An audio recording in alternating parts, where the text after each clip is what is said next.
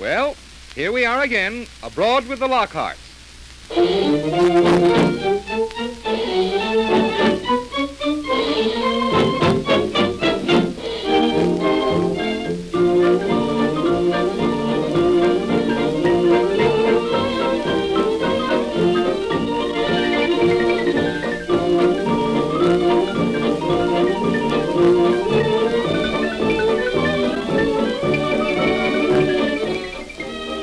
Mr. and Mrs. Lockhart are taking a trip to Europe.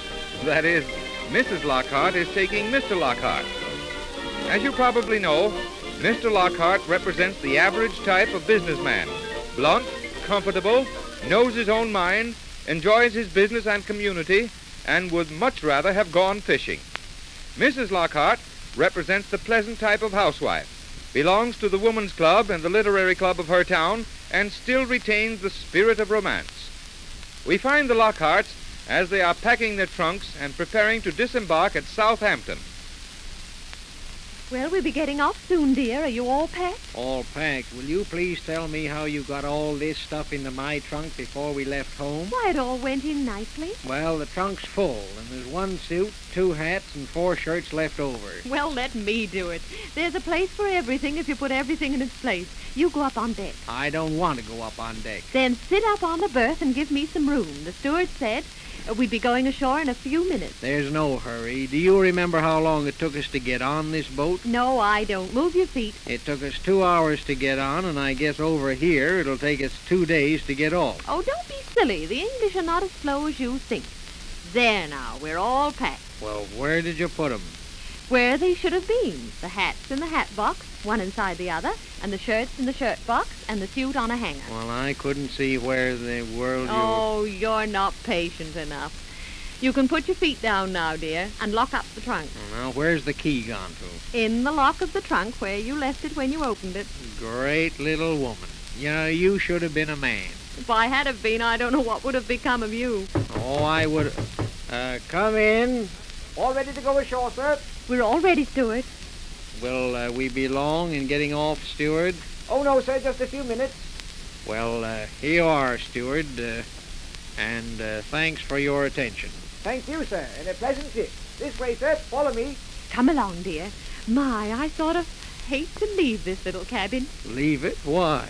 Oh, because we've been so happy in it. You are the sentimental old girl, aren't you? And you are, too, but the trouble with you is you won't admit it. Come along, please. Coming, steward. And now for England, the land of marmalade and monocles. Well, people will hear you. Well, it's true, isn't it? You wait and see.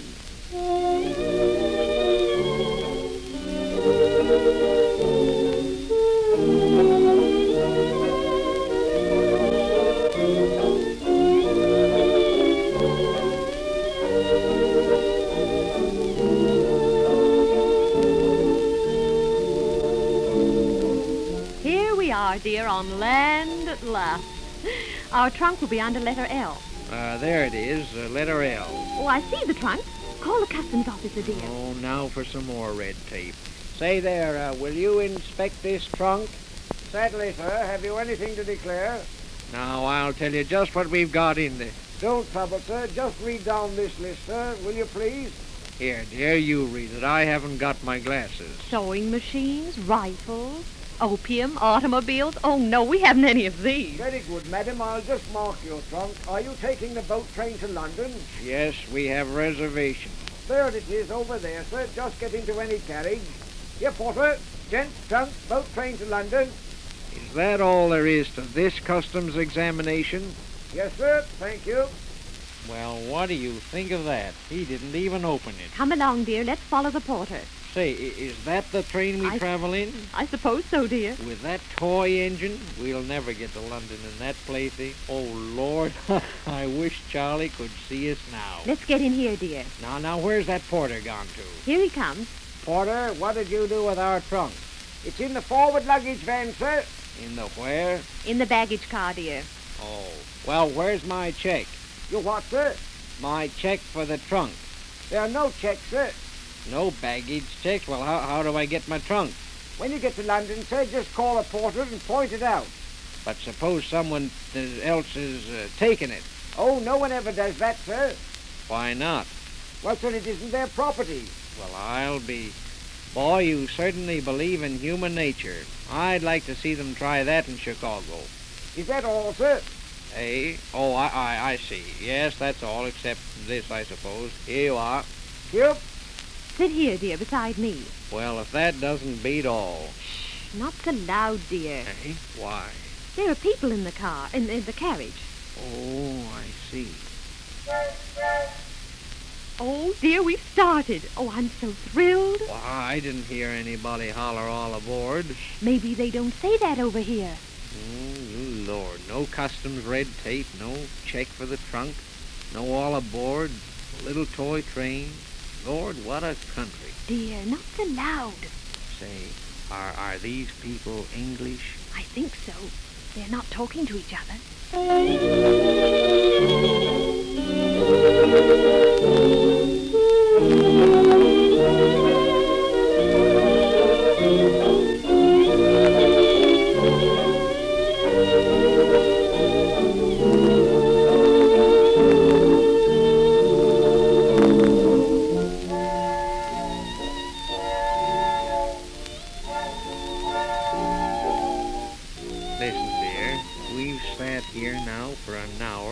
Nobody in this compartment has said a word. English people are supposed to be cold, you know. Cold? They're frozen. But here goes to break the ice. Now, Will, be careful what you say. I'll ask this girl sitting opposite us here. Oh, do be careful, dear. Excuse me, miss. Do you mind telling me how far it is to London? Oh, not at all. It's about 78.5 miles. Thank you. Oh, it's quite all right. Yeah, she says it's 78.5 miles. Yes, I heard. Miss, how long will it take us to get there? An hour and 40 minutes by this train. Oh, thank you. It's quite all right. Some speed. Now, you know, that girl doesn't drop her H's. Pardon?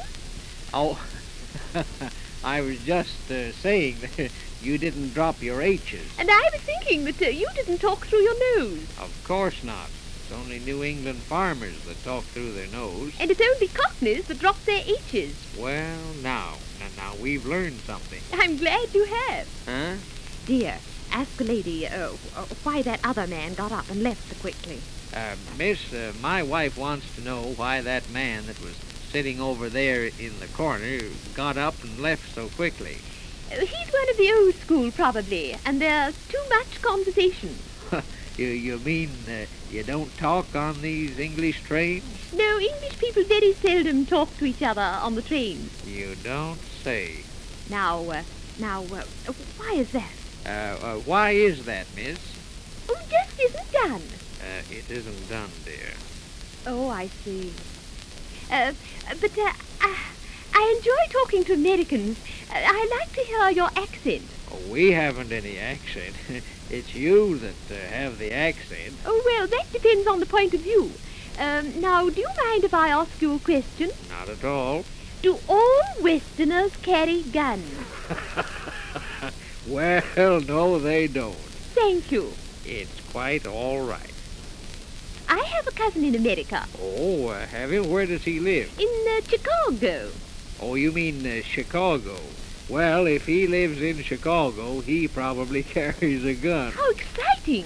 It sure is in Chicago. Look, dear, you're missing the scenery. Isn't it beautiful? Yeah, mighty pretty.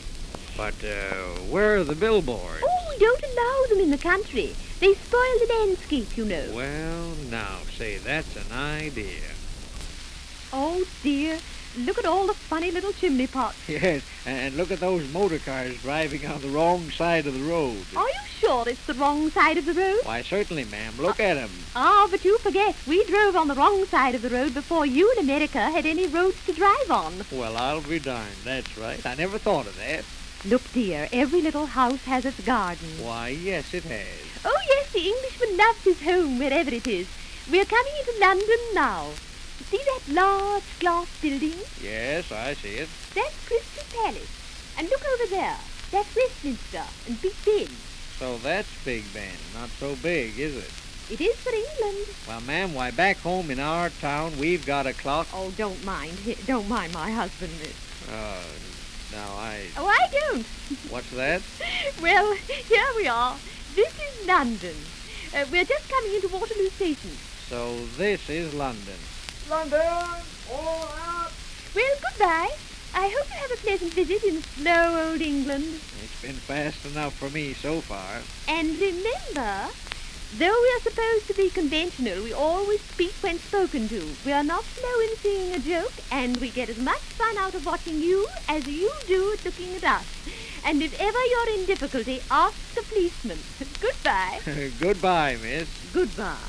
Say, do you know, I think that young lady has been taking me for a ride all the way, and I didn't know it. Well, you deserved it. You're too conceited. Porter, sir.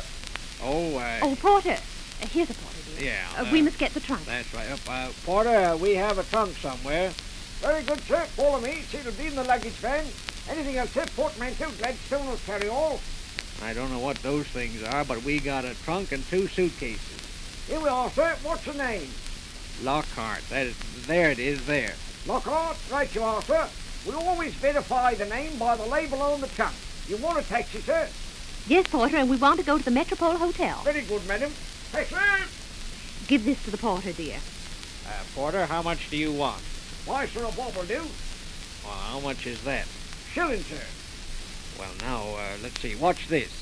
That's a threepenny bit, sir. I don't know what that means, but I guess it isn't enough. Here, look here. You pick this out. Why, sir, this is a threepenny bit, sir. This is half a crown. That's a 2-bob piece. And this one here, sir, is a shilling. Thank you, sir. All right, George. That's your bell. I never saw such money in my life. Well, dear, isn't it all interesting? Those different customs and manners. That's why travel is such an education, dear. I suppose so. But, you know, I can't get over what that young girl said to us in the train. What was that, dear? That these English people get as much fun out of watching us as we do out of looking at them. I suppose they do, dear. I know that English girl was laughing up her sleeve at you. Go on, was she? Yes, she winked at me. Well, do you know what I think? English people with a sense of humor is amazing. The custom man takes your word for what's in the trunk. You don't have to have a check for your trunk. That little toy train went 60 miles an hour. No billboards to spoil the countryside. Say, I think we're going to like this country. I know we will. Now, aren't you glad you came, Will? Well, now, I won't say yes and I won't say no. But I will say that you don't know how little you know until you leave home. Well, well, well. And so we shall leave the Lockharts as they arrive at the hotel in London. Next week, we shall follow them as they visit some of the sights in London. And so we hope that you will join us again while we are abroad with the Lockharts.